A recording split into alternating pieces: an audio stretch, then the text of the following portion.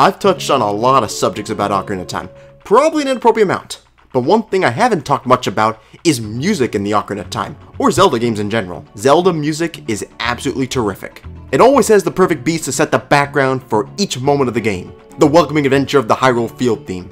You know you're about to explore a mysterious place with the Forest Temple theme, and you better be on alert and change your undies when you hear a Redead in the graveyard. And this is just the Ocarina of Time. The other Zelda games nail it too. But I'll focus on one theme for today, which is probably the most well-regarded theme in Ocarina of Time, and maybe even in all the Zelda games. Everyone loves the Gerudo Valley theme. Hell, if you don't know it, you can hear it in the background in this video. It is a super good theme, and I thought it'd be fun to talk about why does everyone love the Gerudo Valley theme. If you don't love it, feel free to skip this video. Feel free to watch like a 2-hour Let's Play or Call of Duty or something, because clearly you don't appreciate good shit. But let's answer why this music is so beloved. First off, listen to it. It's a really good song, especially for a video game too. Like, they should be focused more on the gameplay and not on the songs, but damn, they did this tune well. Granted, if you're a Call of Duty game, you focus on neither, but you know, they got their own problems. And like, think about a Zelda game. It's not like it's supposed to be like a super good like level of the latest pop song thing, where someone with good and possibly fake looks relies on auto-tune to make their song become bigger than it possibly should. Now, this is just a 90s video game producing a great beat. I'm not a music expert either. In fact, I kinda hated those classes in school.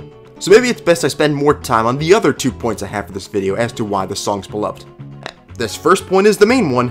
I mean, a good theme needs to have good music, obviously. But there are more perspectives to break down about the Gerudo Valley theme. All of the childhood takes place on the right side of the map. Even as an adult, you only do the Lake Hylia on the left side of the map. So unless you took a wrong turn running around Hyrule Field, which based on how much of y'all suck donkey shit at driving and managing directions, is quite possible, the first time you enter Gerudo Valley is near the end of the game. And at that point, you've already explored a very epic world. Like, cluing you in, if you haven't played this game and somehow made it this far into the video, think of like the epicness of a Call of Duty game, and then like the complete opposite of that. That's the level of epicness for this game. That is how amazing this world is. But you also know there's a little left to explore, just this over here, so you wonder what's in store for you. And as long as you come here during the day, you are introduced to this. Like, you go to the valley, Ebola jumps over the broken bridge, which I have absolutely no idea how you can clear, especially when you can't even jump over this. I mean, come on now, horse. You also free all those carpenters who got arrested for being a male in an all-female fortress. Like, I'm not sure if they thought they were going to a brothel or something with all females, but instead they got more of a BDSM experience without much of the pleasure. It just feels like you're approaching an amazing part of the game that you haven't explored yet, and all throughout welcoming you to this area is this theme going on in the background. Like, it's just terrific. And you keep going in this amazing level that you realize is just here, and just get ready to enjoy this tune in the background. Yeah, a big part to any good theme music, it better have a good level that goes with it.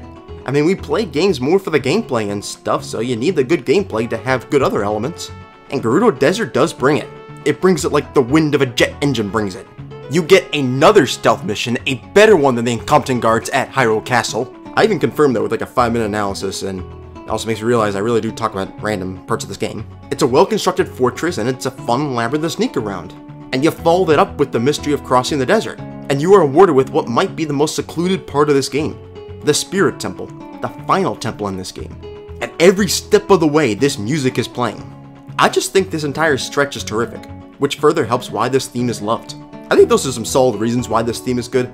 I even gave more than just it's a good theme for reasons, which is honestly overkill. All you have to really say is that first point, that's kind of it.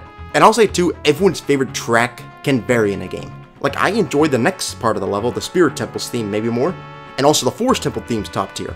But this theme is awesome as well, and I understand why it gets the well-deserved praise. And while I'm on it, speaking of Gerudo Desert and the Spirit Temple, I'm gonna actually jump over to Tears of the Kingdom real quick.